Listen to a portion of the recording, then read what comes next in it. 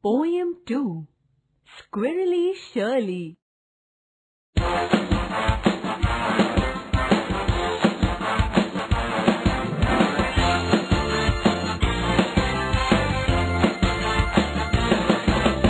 Squirrely Shirley lived in a tree where she hoarded her nuts so selfishly.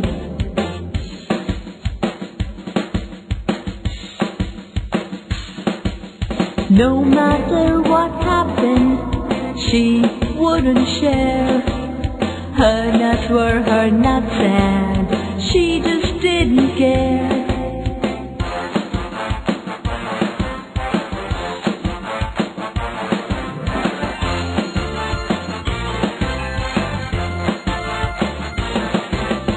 That little monster deer and Harry the hare and Ronnie the robin and Benny the bear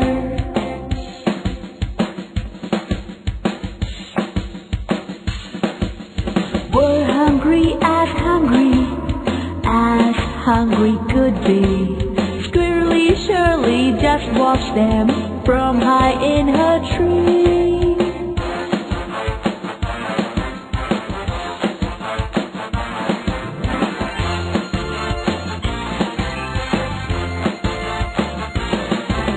She laughed while she popped each nut into her mouth, while the others were searching for food north and south.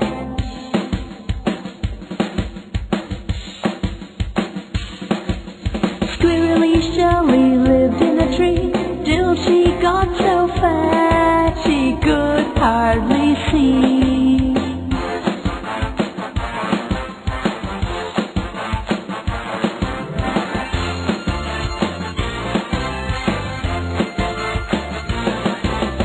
Then one day she noticed an overlooked nut on the end of a twig, and she wanted it, but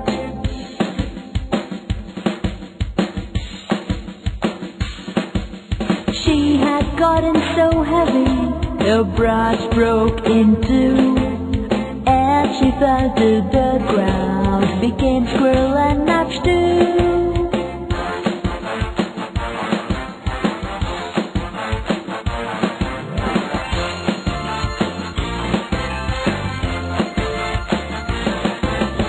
Which just goes to show that it's not smart to be a selfish fat squirrel when you live in a tree.